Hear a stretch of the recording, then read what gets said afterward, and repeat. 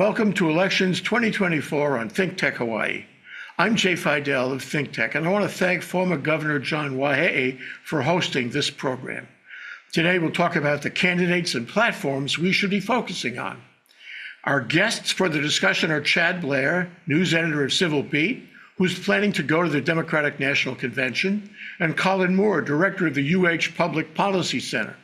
As co-host, I may also provide some input. Election day is only 4 months away, and the stakes and budgets are high, perhaps higher than ever before.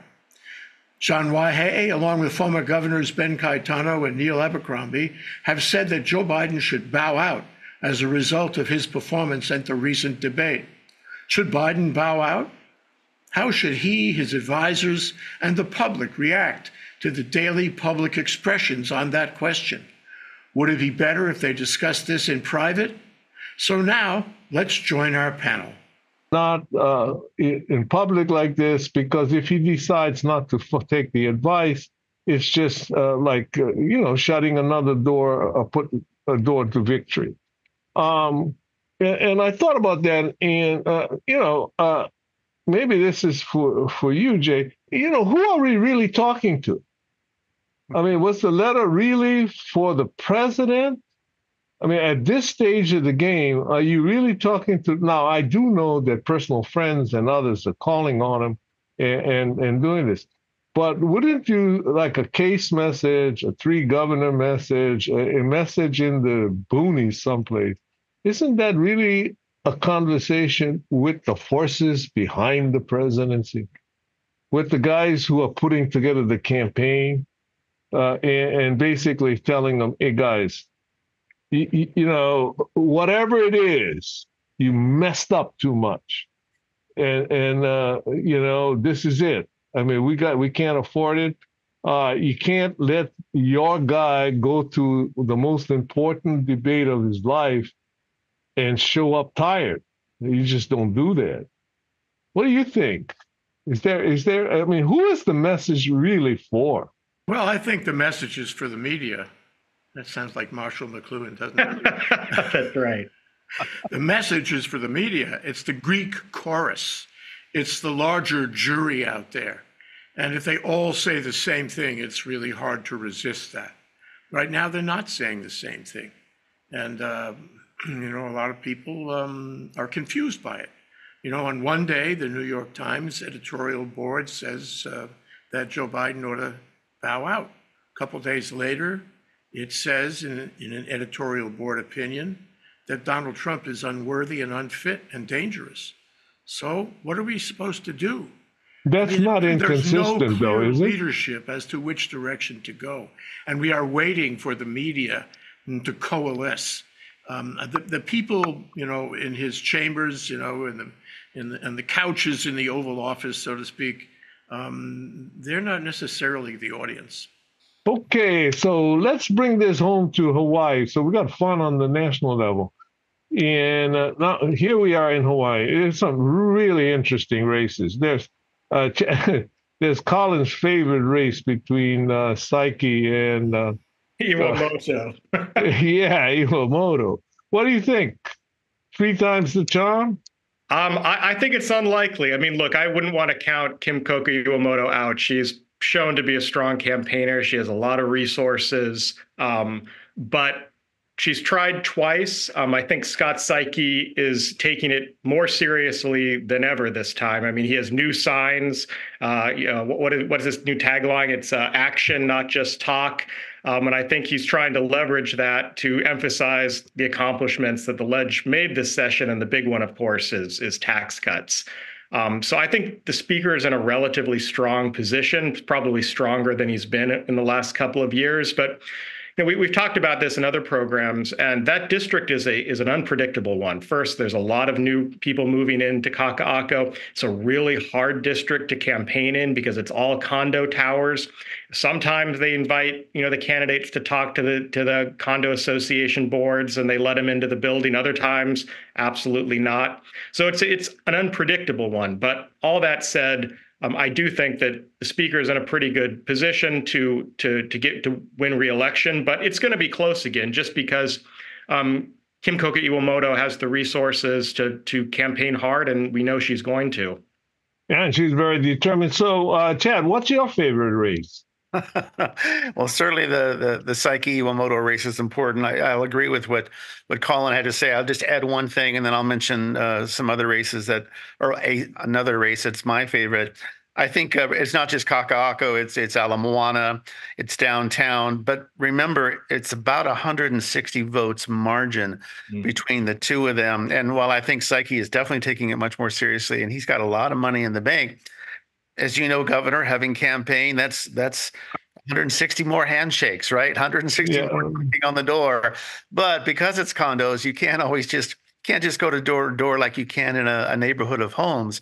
I think the races that I'm most interested in is Mitch Roth on the Big Island. I think Kimo Alameda is giving him a run for his money. If I remember correctly, the way it works on the Big Island is that unless you get 50% plus one, isn't that how it works? 50% plus one. Yeah, the top two advance. That's unlike Maui, where I think the top two have to advance anyway. Of course, there's no Maui mayor race this year, but that looks like a competitive race. And there's also several other candidates in that. One other thing about Big Island, even though we have reported that the number of candidates running this year is down significantly to 2022 or 2020, not so on the Big Island. There are some hugely contested races for the county council there, and that's pretty encouraging to see. And we're actually spending some time. We're going over next week, so we'll be to interview some of those candidates and broadcast that. So that's kind of where I have my eye right now. Jay, any? Let me add that Civil Beat had an article about these young voters who were really not equipped to vote. You know, we've been progressive in the sense that we've allowed people at early ages to vote, but we haven't necessarily trained them to vote. And so civics is not taught, and they are uneducated. I suppose if they all read Civil Beat, they'd be much better off. But I'm not sure I'm not sure they do. And so, you know, you get a kind of a skewed thing here. You get a popularity contest, name recognition contest, and I'm not sure it comes out right. Also, you know, I think that the national story is going to affect legislation and these campaigns in Hawaii. And I also think the national story more and more focuses on Trump, better or worse. And if he wins, if the Republicans take all those states, that's going to have an effect on Hawaii. There are Republican contenders in many, many of the state elections this year. And I think we should be ready for a surprise, not necessarily in the campaigns leading up to November, but in the way things work in Hawaii after November.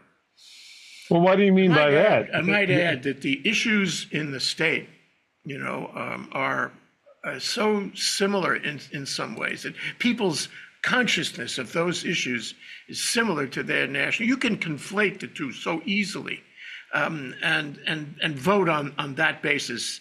And I think it's worth mentioning that the issues in the state do overlap in some ways. I love to go down that trail a little bit, Jay.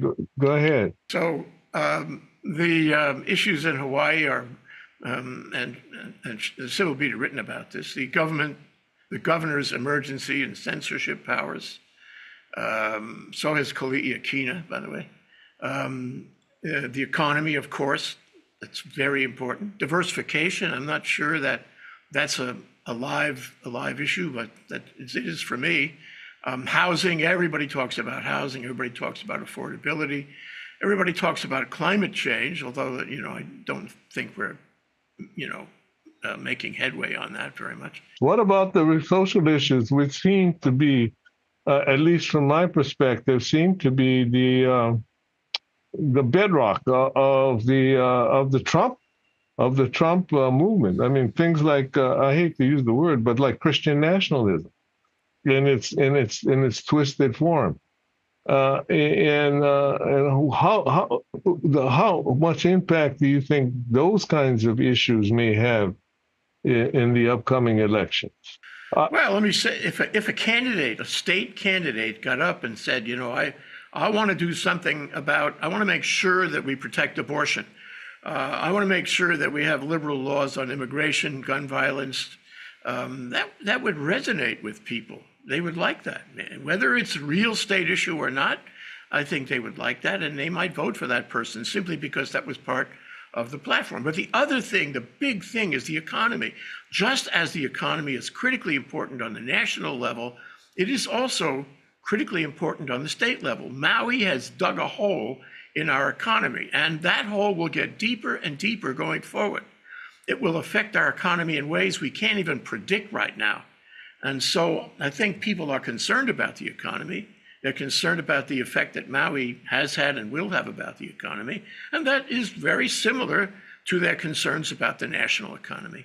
You agree with that, Colin? I was going to say, let me push back a little bit. I mean, I think that I agree with a lot of what Jay says, but I think that the social issues here don't have a whole lot of traction in the way they do on the mainland. I don't hear people talking about immigration here a whole lot. I mean, for some Republicans, but I don't tend to think it's at the top of the mind of voters.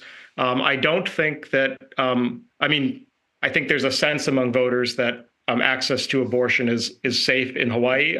You do see, there certainly are reasons to be concerned, and you see, I think, more progressive members who've advocated for further protections, but I don't see that motivating a lot of campaigns here.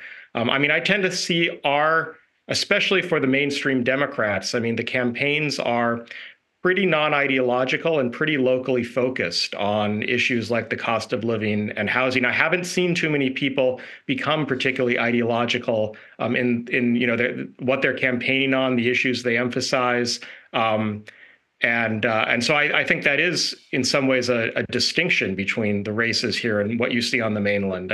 What about the right to carry? That's certainly an issue that's motivated Republicans for sure. I haven't heard a lot of Democrats, interestingly enough, use, to some extent, I've seen this in some of the candidates' platforms. They've talked about gun control, but I don't see that being a central issue of a lot of their campaigns. Maybe I'm wrong. Maybe I missed that, but I don't. When I talk to the candidates and when I look at what they're campaigning on, the incumbents, the Democrats, I don't see those issues, them bringing up these more ideologically charged issues all that often. If Colin and Jay are correct, Chad, what issues would a Republican run on? We can talk about the economy and all of that, but it's not like Republicans who are, getting laid off. So where does this all come down? I would say a couple of things. I've actually read the platforms, all of them, and bylaws and constitutions and so forth for both the local Democratic Party and the local Republican Party. They were just updated in May. That's when they have their state conventions. Recall at the national level, Trump has been able to water down the position on abortion because the president believes that the overturning of Roe versus Wade was not a good thing, generally speaking, although that's very fundamental to the Christian right and so forth.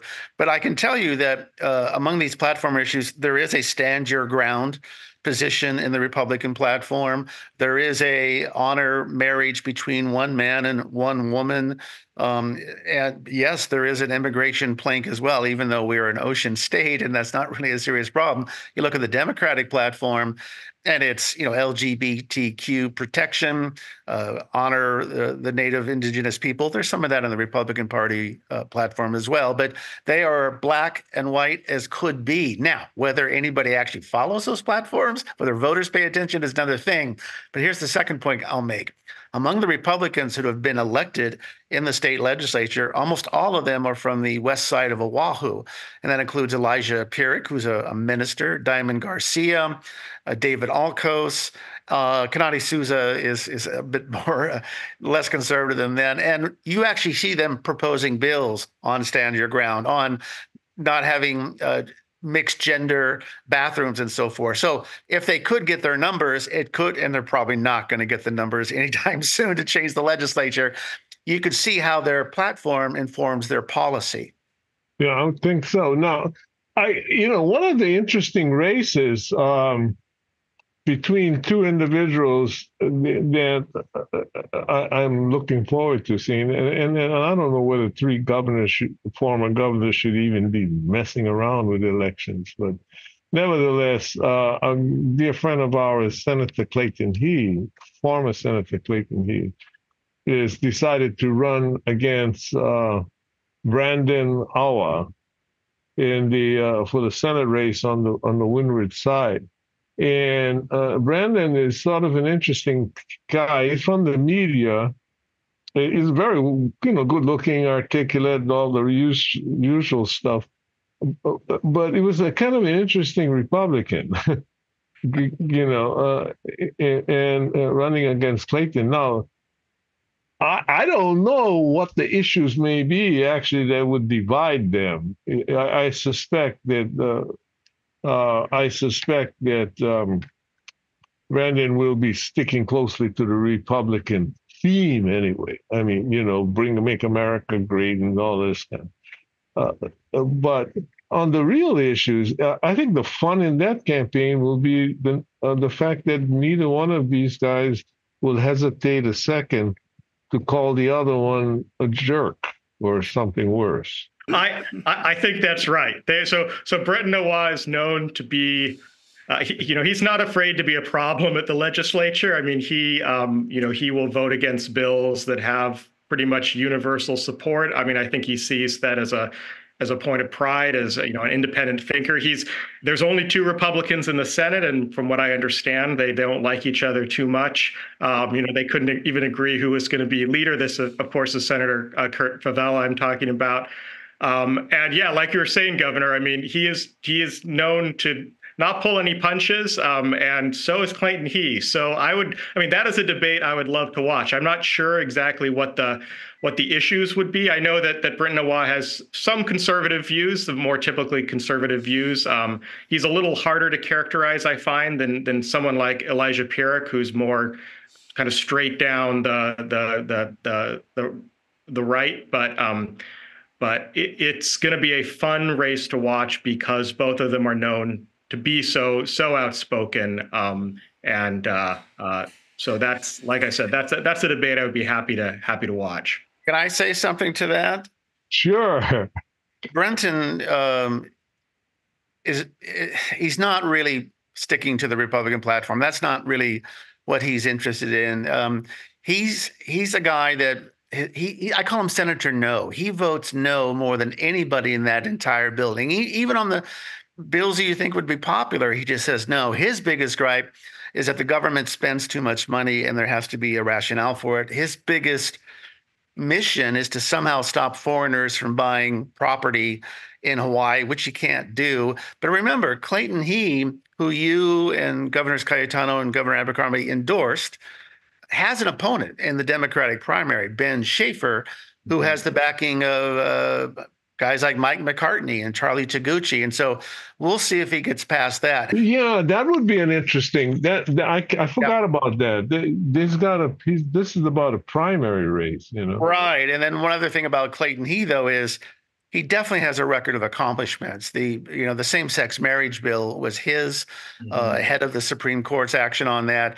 He was a strong figure leading the judiciary, had several tough nominations in there. He does like to get things done. Personality-wise, though, I have to agree, if Clayton defeats Ben, the Brenton Clayton race in the general will be one to watch for sure.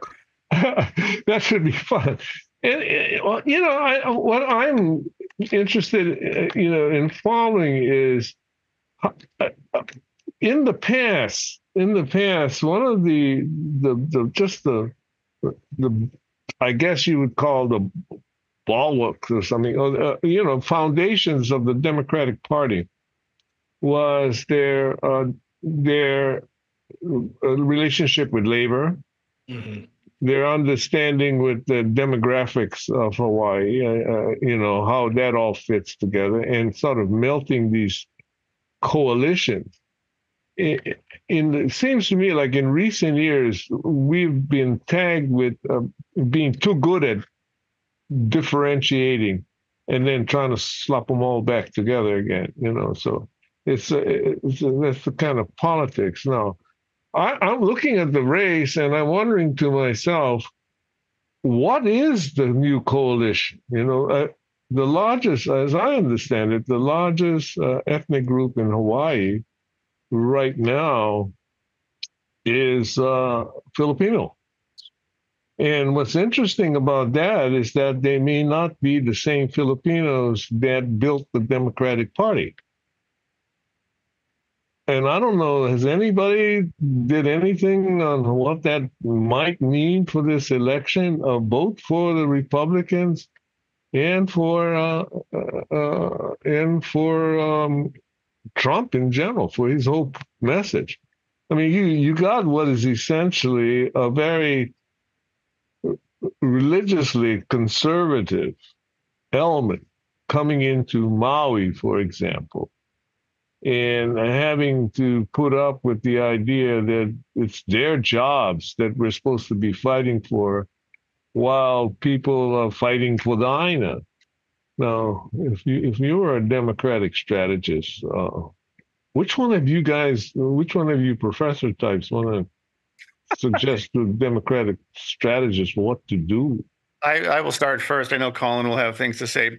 People have been talking about a sleeping Filipino giant vote for decades. And the only time that it really has materialized with Ben Cayetano, who, by the way, it was a tough race. He ran against Pat Saiki and Frank Fossey. And then, of course, Linda Lingle almost knocked him off. Will Espero, who has run for higher office several times, said to me, Chad, Filipinos just don't have the money to give to candidates. They're just not paying attention. They're too busy working. Now, that's a broad brush. But, look at the folks in Lahaina. Many of the people that were displaced were Filipino workers in the hotels. I haven't seen any real success in capitalizing on that. And when you talk about groups, I mean, the white group, the Haole group is still, I think, about 25-30%, the part Hawaiian population. It's so mixed right now. So I don't know that it's ever really going to materialize. It hasn't happened yet. Yes, there are more Filipinos in the legislature and in the county races, but I'll turn it over to Colin here on this point. No, I pretty much agree with you, Chad. I mean, we've been waiting for a long time for Filipino voters to turn out in the numbers that would give them the political power they probably deserve, given how that they're the largest ethnic group in the state. But it hasn't really happened. I sometimes wonder if some of the voters, and I think this goes back to what you were saying, Governor, are a little cross-pressured. I mean, so we know that there are Filipinos who are strong union voters, of course, but I think that that's also a pretty religious community. I think sometimes that makes them more attracted to Republican candidates. And I mean, I don't know if anyone's really done this analysis. We don't have that level of detail in exit polls here, but I would suspect that a lot of those voters, are forming the basis of support for some of those candidates we've seen in Central and West Oahu, the Republicans who've done well, like Diamond Garcia, like Elijah Pierik, and there's, I think you could tell a story too. I mean, the other area that has seen a lot of Republican success in interesting ways, I think, is, out on the Leeward Coast in Waihe'e. I mean, though there's strong Republican candidates out there, the fight for Miley Shimabukuro's seat, I mean, that looks like it's going to be pretty fierce. I mean, the Democratic primary there is interesting because the governor hasn't made an appointment. But, that was something the Republicans came very close to capturing last time, largely on the basis, I think, of some Native Hawaiian support for Republicans out there. So, but that's all to say that I think that we don't always see, I think, the Filipinos, the strength they might have because they are cross-pressured a little bit. I think that there are a lot of Filipino Republicans, particularly more recent immigrants. I'd like to add some points to all of that. Go ahead. Number one is, I went to the Mission Houses Museum, Oahu Cemetery Pupu dinner a couple weeks ago, if you've ever been there. It's quite remarkable. And they have actors who play the roles of dead people in the cemetery. And the star of the show was a woman who played a Japanese labor union person close to the turn of the century. And she was talking about the relationship of the Japanese and the Filipinos, because the guys who owned the plantations were trying to set them against each other. I didn't really know about that. And whenever the Japanese would raise their heads politically, they would hire more Filipinos. And so it was an interesting maneuver. And they did it again and again. And the Japanese became familiar with that, and so did the Filipinos. And the result is that they achieved the unions by getting together, by consolidating their efforts. And it was really a revelation to hear the way that happened. It was very important to me. Anyway, so I'm thinking that the Filipinos in general are not as loud. They are not nearly as disruptive as some of the other candidates. They are not necessarily as wealthy as a group as some of the other candidates. You have to raise money. And the troubling thing about that is that exists here and on the mainland. The more money you raise, the better off you are. Somehow the money turns into votes. Should it be that way? And finally, I just want to add that name recognition and disruptive personalities really count on the mainland. As you can see, I don't know what you're talking about. A guy like Clayton He, I know you supported him, John. A guy like Clayton He, he's a strong personality, and people vote on the basis of name recognition and strong personalities. One of the things that we may be doing is thinking that because ancestors come from the Philippines, thinking that everybody from the Philippines have the same political they do not. makeup. Yeah, and that I think is an insight. Chad, you got anything else you want to add? Yeah, I just remember it's Visayan, it's Ilocano, it's Tagalog. They're as diverse as Duterte and Marcos, right? Or the Aquino. Right. I mean, we got to be careful about casting too broad of a brush, but we'll see. I'm not going to rule that one out. Just one other thing. There's so much intermarriage. There's so many people that are part Filipino, part Chinese, part Hawaiian. Yeah, and also we didn't have time, but this election is going to be the return of Kai Kahele. Oh, yeah. We'll see where that trail leads us in the future. But anyway, we're done for today, and I think we got a pretty good, exciting election lined up for everybody. Jay will be talking to Chad about the arrangements for, I guess, the second show when we can put a little bit more meat to this discussion. But I want to thank all of you for participating. I want to thank those of you out there in the audience who have joined us for your participation and your commitment to making Hawaii a better place. So with that, aloha, everybody, and mahalo.